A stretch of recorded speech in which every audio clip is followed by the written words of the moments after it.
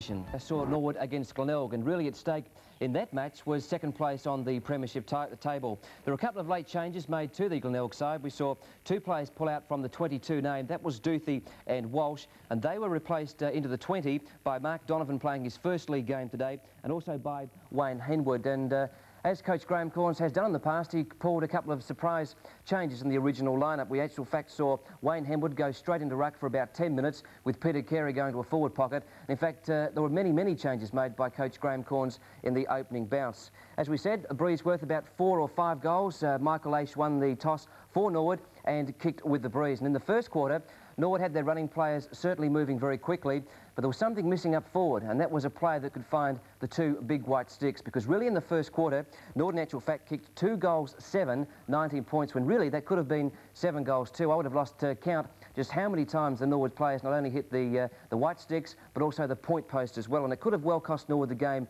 in that first quarter. Glenelg kicked 2 goals too. They kicked 2 of those goals into the breeze in about the first 5 minutes of play, and then played with a man loose in defence. They went defensive. So at quarter time, Norwood led by 5 points. In the second quarter, Glenelg hit the front at the 9-minute mark and really controlled play. And at half time, Glenelg 9 goals, 8, 62, led Norwood on 6 goals, 8, 44. That was a margin of 18 points to the Bays. And as we pick up play, it's the start of the third quarter.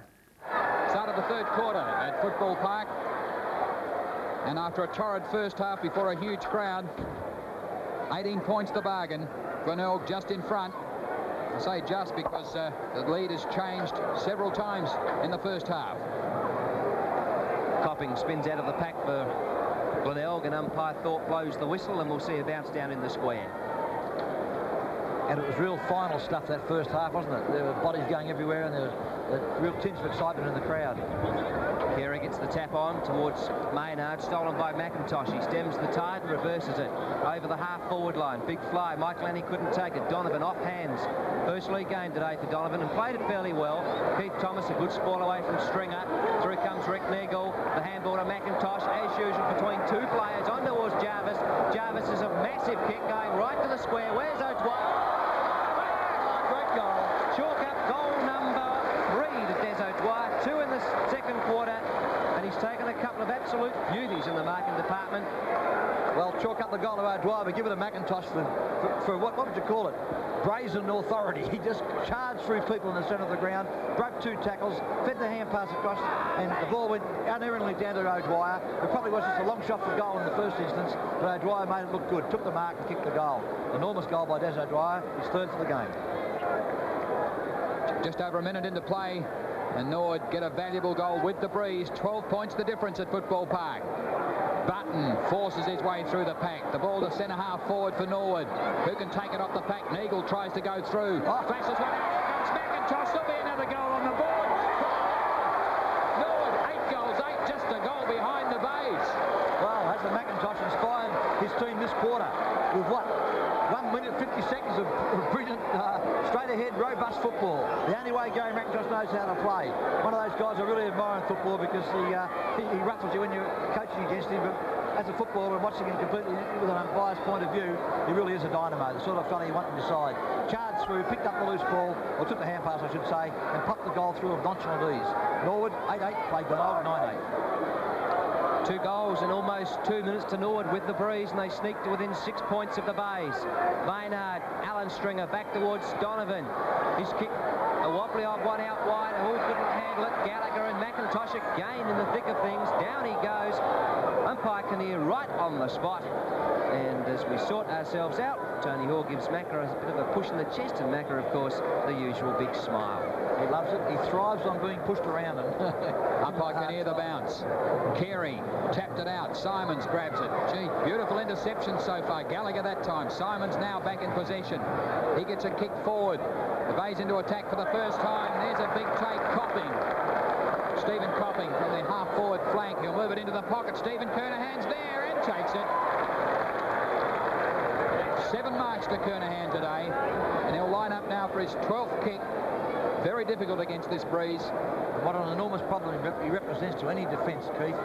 He just bobs up, takes the big mark just when it's needed.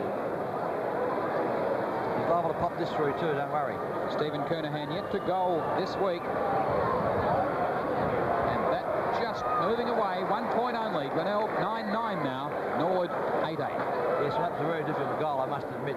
He's on the wrong side of his body, being a natural right foot kick, and he just couldn't spare it between the big white sticks. Nonetheless, he is presenting an enormous problem to Norwood today at centre-half forward. Is Stephen Kernahan. One of Norwood's best players to date, Bruce Winter, brings the ball back into play with that breeze. Sport away from Michael Annie. McGuiness off hands. Bart Daniger, someone's lost a boot. Jarvis will take the ball and will retrieve that spare boot. Well, just working out who lost his boot. It's Michael Annie. Michael Annie lost the boot, yeah. 15-metre penalty.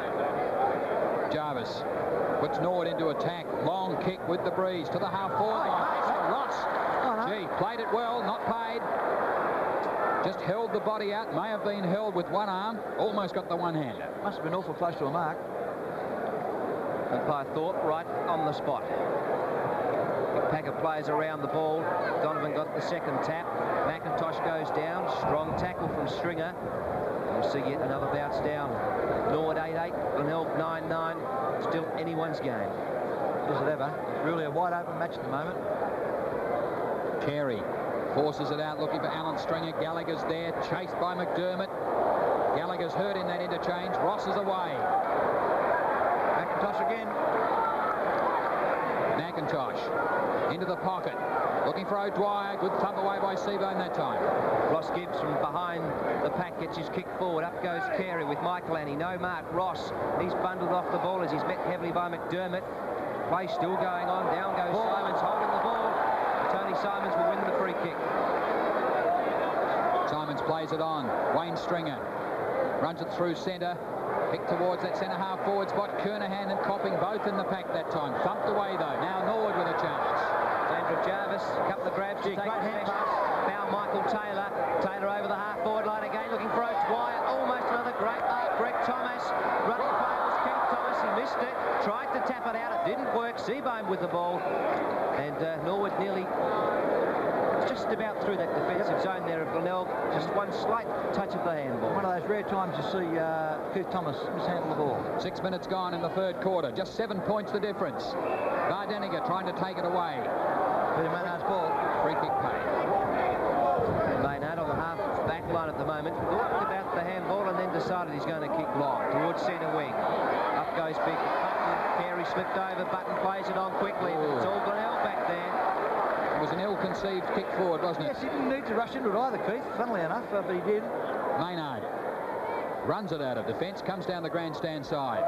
Neil Button's there again with Carey. Neither can take it. McIntosh can. On to Ross. He's in trouble. Gets it over the top, though. McIntosh is held without it. Takes it on. Aish. Beautifully given. Charge for Tanner. Holds it up nicely for Ross. He's in bother. Gets it back to Tanner. Tanner can't kick it. What can Macca do with it? Get it clear, that's what. Beautifully stolen. Oh, Tony. Bad luck. He tried to get a short jag kick to Peter Carey, and it just didn't work out. And Michael Taylor, no, it's going to be Neil Button. The penalty free kick, he'll drive it long. O'Dwyer already let out as the kick sits up in the breeze. The big pack will fly. John Seabone.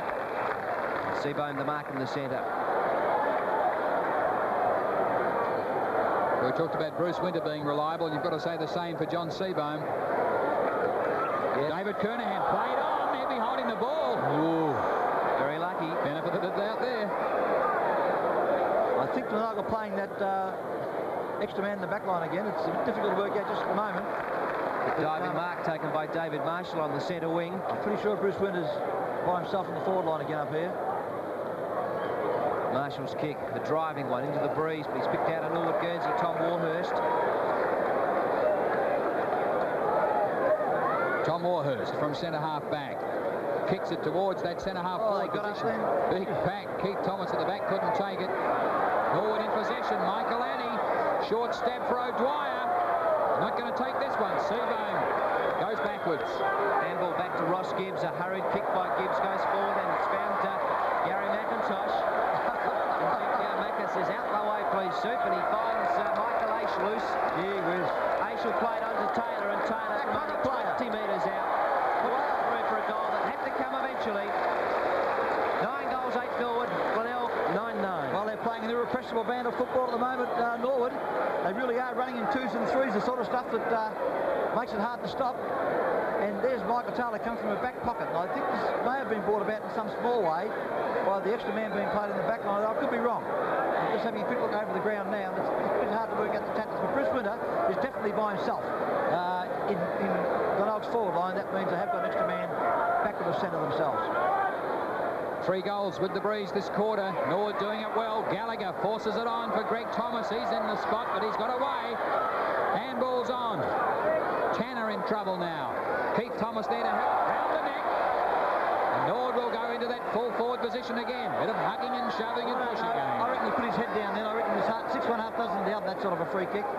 The ball up may have been a better decision. Nonetheless, umpire Rick Kinnear reckons he knows what he's doing out there. Keith Thomas, short, ball away, off hands, there's O'Dwyer, an opportunity. His kick smothered off the boot. Maynard, Carey. Ross over the handball. Ross goes down with Seabohm. Half a dozen players over the ball, and we'll see a bounce down. It's desperate stuff, isn't it? It really is. It's a delight to watch, actually, the way these sides are committing themselves. Coach Neil Baum has G'd the players up in the second half. It's a stronger Norwood side. There's only one Glenelg player forward of centre at the moment. Marshall forces it away for the Bays. Simons couldn't take it. Greg Thomas still working hard. Tony Hall for Glenelg. Neck. Picks up a free kick. It's paid Neck. Tony Hall with a free kick in the back pocket area for Glenelg. They're into this stiff breeze. Highly skilled player, Tony Hall. Got a lot to offer. Wherever this ball lands, there's going to be a big pack fly for it. Up they all go. Henwood was in the middle. Off hands it comes. Down they go. Snap forward by Glenelg. Looking for Kernahan. He's up and down. Couldn't handle it. Michael Aish off hands. Handball goes backwards. Now across the ground towards Gallagher. Gallagher with possession. What can he set up? Never wastes the ball, does he? Found Wayne Tanner. So Tanner from the centre of the ground for Norwood. As David Kernahan's asked to go back on the mark, and Tanner drives extremely long. Michael Annie couldn't handle it, through the legs of Stringer. O'Dwyer back towards Keith Thomas. Thomas snaps around the body. He's found O'Dwyer. O'Dwyer's all by himself. He's taken the mark, and Hall just gets back there in time to stop him from playing on. That's Bruce Winter, isn't it? That's who it is. It's not O'Dwyer, it's Bruce Winter again. Well, I think you're right. Down in that forward line again. We know what's happened. Wayne Henwood's come up to the ground, obviously, and he's just followed him up. And so we get the unlikely position of Bruce Winter lining up for his second goal, and I think he's got it. Back pocket player Bruce Winter coming up the ground. Neil Baum can't believe it. Well, you wonder about tactics, don't you? I can't work it out how he's gone there twice.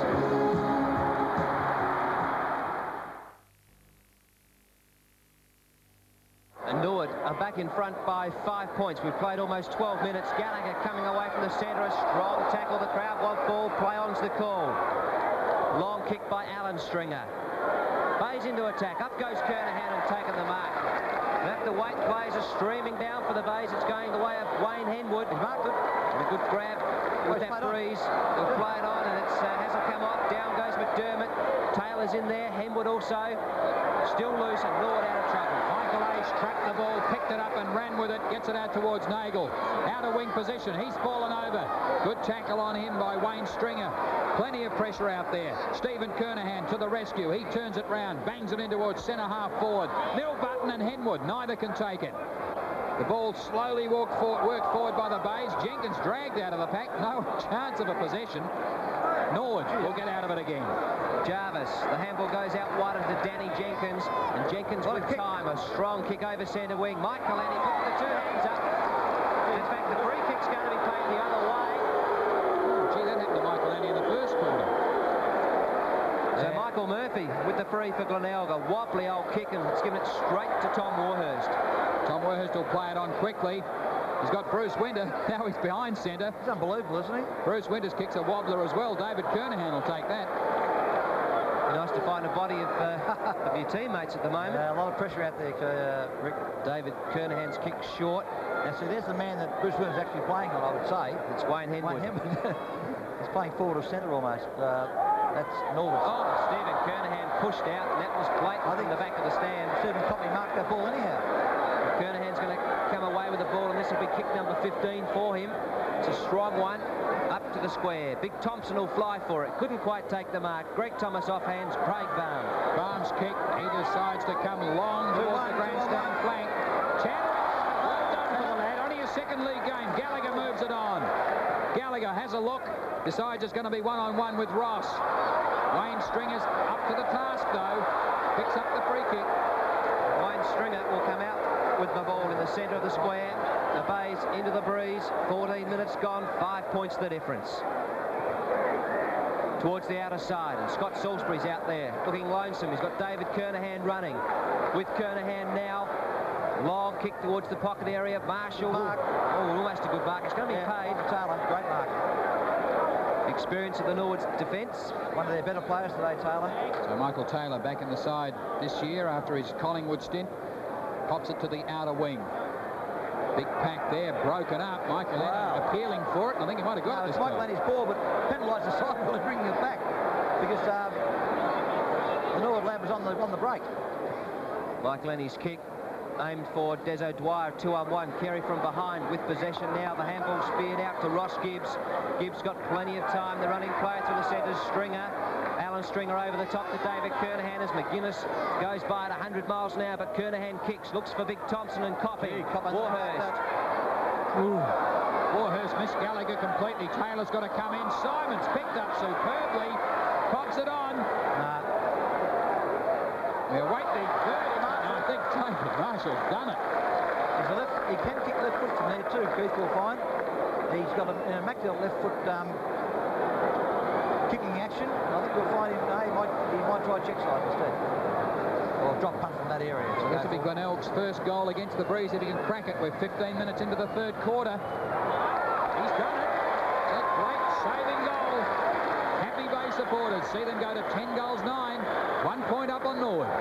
Yes, well, David Marshall's been ruck around at the half-forward flank today, and it hasn't been a super successful role for him so far, but nonetheless, he's always a dangerous player. And lurking in the pocket, he took that clever mark, and more than that, he finished it off with a magnificent shot for goal from the wrong side of his normal kicking action. Great goal, David Marshall. Glenelg by 1 point. Carey the tap straight down the throat of Keith Thomas. He found Alan Stringer, and Stringer drives the Bays into attack again, looking for Copping. Jenkins got the sit behind Copping. He's played it on. He's got into all sorts of trouble. Kernahan tries to pick it up. Winter gets in there as well. The crowd won't hold on the ball, and eventually umpire thought was ruled too high. Copping again. And Tom Warhurst. We have a nice look at Warhurst's chest. No good argument. Simply won't change his mind. Tom Warhurst plays it on. Norwood supporters don't like it. That could be 15 metres. Wayne Henwood certainly picked it up. Gibbs backs into Michael Lanny. The Bays want to get on with this. They against the breeze, but they don't care. They're into attack. From this ball, Henwood's is a sloppy kick. A great take by McGuiness. It's unusual, Tony taking that sort of a mark. That sort of a mark. 15 metres as well. Takes him almost to the half-forward line. He normally always roves the falling ball, but that time he backed himself and took it. 11th kick, and it's a nice one too. Sits it up into the breeze. Copping, off hands. Warhurst can't claim the mark. Jenkins, Norwood out of trouble. Short kick by Taylor will find Keith Thomas. Keith Thomas on the half-back line. Grandstand side. 15. Thomas on towards Jarvis. Jarvis will get caught. He is so by McGuiness. Too high though was the tackle. Certainly grabbed him by the collar, and that's illegal. Oh, yes, that was on. Got the crowd on their feet anyway. Andrew Jarvis, a strong kick, good 60 metres. Carey front spot, off hands. Donovan's in there. Now Tony Hall, he needs some support. Fires it out towards Maynard. Maynard having trouble picking it up. Norwood getting there very quickly. And they'll win possession as well. Bar Daniger, all the time in the world. Short kick, here's O'Dwyer. Smack Carey. Nurse. And that hurt. It's like hitting a brick wall. I think it's hurt Peter Carey more It has, you know. Des O'Dwyer, I tell you what, he's a lot more hurt than he'd let on, I reckon. He just stood up out of that one. It's just like a fighter wants to get up off it. He must have made a granite. Oh, blimey. Because Peter Carey met him full on. I reckon a brick wall would fall over if Peter Carey hit you that hard. Yep. Norwood have made the change. Hine on, and Neil Button goes towards the bench as Des O'Dwyer lines up for goal number 4. The 18-minute mark, and they need plenty of them. The last use of the breeze. Deliberate-looking kick. Great goal. Split the centre. 4 goals to Des O'Dwyer. Norwood back in front. 11 goals, 8. Glenelg 10-9.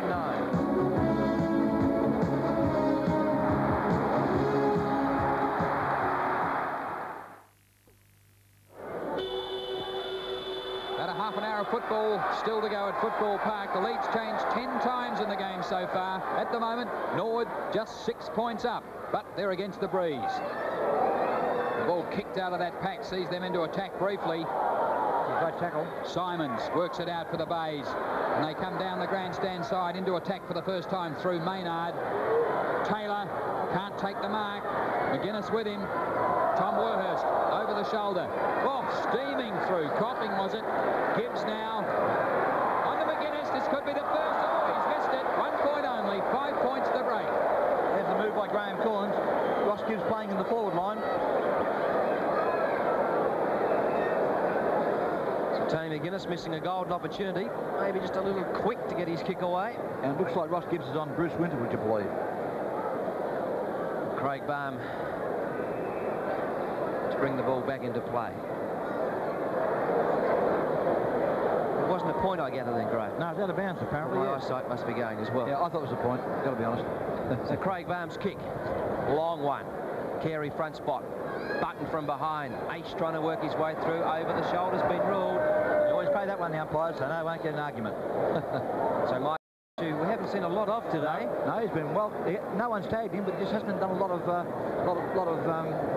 receiving of the ball and getting rid of it. Only 8 or 9 kicks today, and that's a very quiet day for the champion. Michael Annie has taken a mark on the outer side. And he's improved quietly as the day's got on. Michael Annie had a very quiet first quarter, and then slowly but surely got into the game. He takes the ball into attack for Norwood. Against the breeze in the last quarter, looking for Greg Thomas. Can't find him. Tanner got on. Tanner's worked it on well. Now Norwood. Oh, he's fallen over. Straight in. Tony Hall's fallen over. Lester Ross with him. Ross is first to recover. Now Ross is legged and will get the free kick. Unintentional, but that's the way it is in football. Yeah, that's one of those unfortunate free kicks. They've got to pay it, but it was completely unintentional, Keith. This won't be an easy kick, and Lester Ross will probably struggle for the distance into the breeze. He's virtually into the teeth of it. This will be kick number 6, and Bruce Winter again lurking around those forward lines. Already kicked 2 goals today as Ross's kick goes towards the square. Wayne Henwood couldn't quite get the second mark. He's been paid the mark, however. We've seen a few like that today that haven't been paid, and Henwood's taken off. He's played on down the grandstand side. Michael Aish in front, takes the chest mark. Could this be his big last quarter? Well, he's always dangerous, this fellow. Tense kick. Looks for O'Dwyer, finds him. What a magnificent kick on the move. O'Dwyer's going to shoot for goal. Hopefully he's hoping no one will go back into the square, I'm sure. Michael Annie's there if he needs him. Bruce Winters dropped back into the square as well. As it is, he'll need Michael Annie. The only player that could have marked it was Michael Annie, and the finish, the way the ball fell, was remarkable. Now Wayne Henwood's doing his boot up now. Jim Michael Annie's taken 5 marks today. He couldn't miss this one.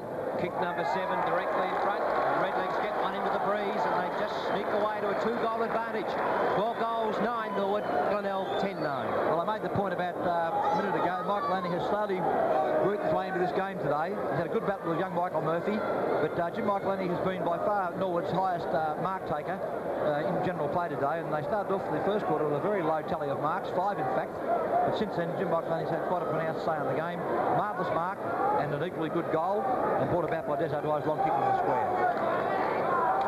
Now we have to see if the exuberance of the Glenelg side can combat the sheer professionalism of the Redlegs. Carey forces it forward. H couldn't take it. Several players trying to take it out, but umpire Thorpe will ask for it again. 4 minutes gone of the final quarter. Carey against Button. Maybe Button the tap, it falls loose. Carey still with possession. Chance now for Maynard. Down he goes. Ace there with McIntosh and Mike. No, I should say Maynard will win the free kick. Look at Tony Hall running down the side of the ground now. They're trying the same tactic as Bruce Winter. So Maynard from just ahead of centre. Sinks it. Long kick towards that full forward spot. Baum was under it. Here's a chance. Ross Gibbs puts it on the boot.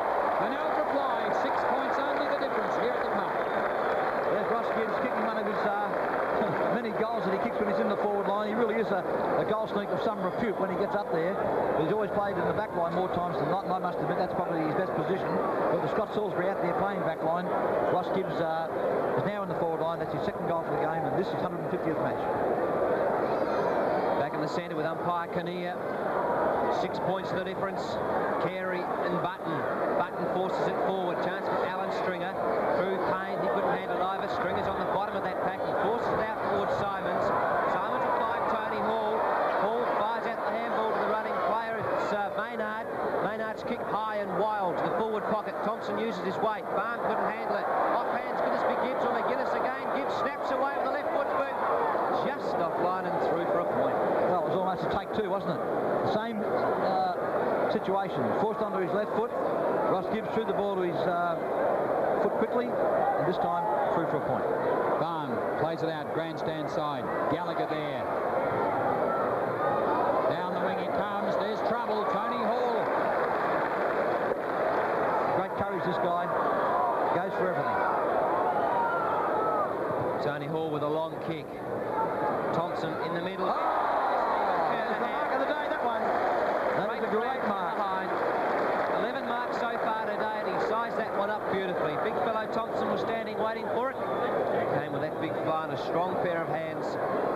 20 metres out directly in front, and this kick would put Glenelg back in front. It'll be Stephen Kernahan's first goal for the game. It's a point in the second quarter and a point in the third quarter. Kernahan's kick, strong off the boot, through for a goal. Glenelg back in front, 12 goals 10, Norwood 12 half.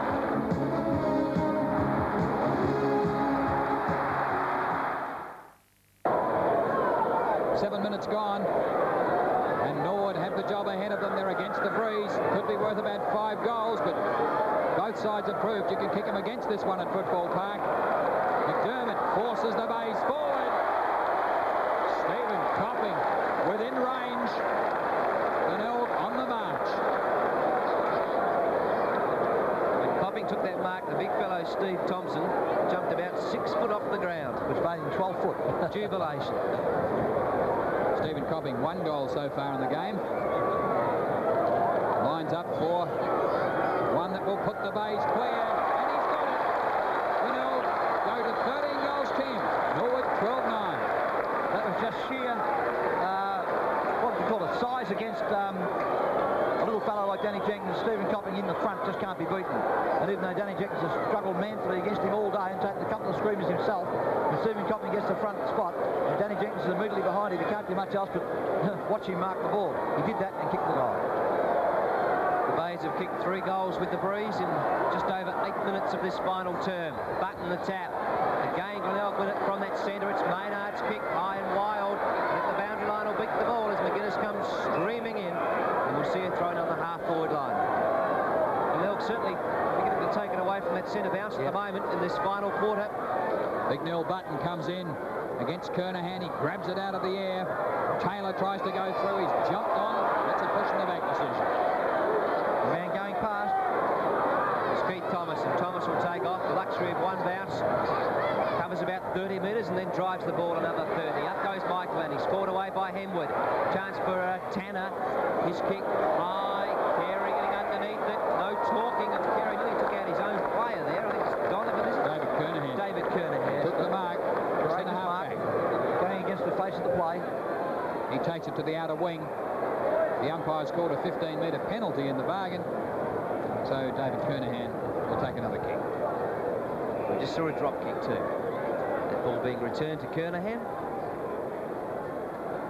From the edge of the square, he drives long, covers the square towards the half-forward line. A lot of holding on going up there. Stephen Kernahan, Jarvis from behind for Norwood. Handballs to the line, and that's just about over the line on the ball. The umpire Kinnear has paid that one at last. Not much doubt about that one. No. So Glenelg come deep into attack. Huge back flies. McDermott reads it well, gets a kick away. It's wild. Gibbs chases it. He's deep in the pocket now. Impossible angle. Oh, talk about feint. McGuiness, no chance against the big spoil away of Jenkins. So 1 point the result. Glenelg 8 points clear. Wayne Henwood now playing centre-half back on Jim Michael, ain't he? Craig Barm at fullback for Norwood. And the strong kick out. Bruce Winter with Aish. Winter, McIntosh. Now with Aish. What can Aish create this time? Through centre wing he goes. O'Dwyer's already let out. There's nobody over the half-forward line for Norwood as Aish goes short, looking for Ross. Almost the mark, it hasn't been paid. Down goes McGuiness. And umpire Thorpe the bounce. Well, Michael Ace ran that ball beautifully there, knowing he had no one to kick to of any consequence. He kept running, trying to create something, and it's good work. Well, I dare say he's a little bit puffed out after that effort. More than 10 minutes gone. 8 points the difference. The Bays are up now. Kick comes out the wing. Oh, that's got to be a free kick, doesn't it? He didn't go for the ball. Maynard, meanwhile, forces it forward for Glenelg. McGuiness out on his own half-forward line. He can work it all the way in if he wants to. That's what he'll do. He pops it in the ball. It's a magic goal. The Bays are away. 14-11. Norwood 12-9. Well, Tony McGuiness, I should say, has had some magical moments today with his goal kicking. That was another one. He turned on his left foot at the last moment to really size up the situation and popped it straight through the centre. When he runs free of the wind, he's probably the quickest bloke in league football. And he's done it again. That's his third goal for the game and a real rib tickler. 14 kicks for the match he's had. So Glenelg sneak away again, and Norwood in some danger of losing their second spot on the premiership table. Button and Carey. Carey, the easiest of taps, forces it forward. Jarvis is tackled by Marshall. Now Gallagher. Greg Thomas. Thomas over the half-forward line, looking for Rick Neagle. Wayne Stringer out there with him. Neagle possession. Hooks it back around the body. Good spoil away by John Seabohm. Payne. Short kick by McGuiness. There's nobody out here except Tony Simons for the Bays. Tony Simons will have time to pick up, have a look, come down the grandstand side. Maynard unattended on the wing. McIntosh onto him now. Whoa, whoa. 15 metres. Maynard fainting, not quite playing on, said the umpire. So he goes forward, not for long. Tom Warhurst at centre-half back. Norwood need goals as Craig Baum runs out from full-back to take possession of that Warhurst kick through the centre of the ground, and another kick, massive kick into the breeze. Henwood couldn't handle it. Carey, 2 or 3 grabs. O'Dwyer's there. Picked up by David Payne. He fires away. There's nobody home, although Aish and Hall getting back there now. Aish, good spoil away by Hall. Through comes Salisbury. Aish has still got possession, and the umpire's going to play the free kick too high. Neil Baum shrugs the head, as do the many thousands of Norwood supporters here. Salisbury the kick from that full-back line. Lester Ross, desperate. Play it on, says the umpire. Well, he put the arm out to the mark.